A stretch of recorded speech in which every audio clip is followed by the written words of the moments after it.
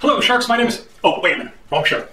Actually, my name is Gary Boring, and this is my submission for the groundbreaking hydro prize, which asks us to look at two things. One is low head hydro, in this case less than 30 feet, and also the efficiency of a foundation for a hydro power plant.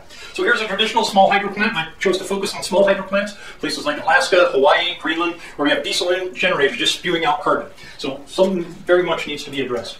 So we have a source up here, comes down, the water comes down through the pipe, through the penstock, over the turbine, makes power, out through the tail race, and goes down into the stream. Very traditional plant, spread footings, stem walls. So we have a traditional excavation. And traditionally we would come in here, excavate this out, and excavation. That's where the problems come. You can get in here, you can have rocks, you can have sand that wants to move in here, you can have permafrost, and our worst enemy obviously is groundwater, which you have to pump out, you have to treat. Groundwater is our worst enemy. You may even have to shore this to get it to stand up. Lots of risk and lots of possible risk. So we propose to raise these small power plants up a few feet, and yes, you lose a couple of feet ahead, but in cases like permafrost, you have no choice. You cannot dig down into the permafrost.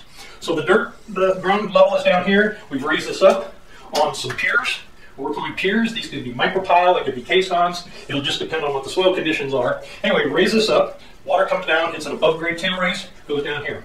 Notice there is no excavation. We don't get into any of this bad hooey down here, and so the risk is reduced. So there it is in a 90-second nutshell, the risk reduction method, and thank you for your time.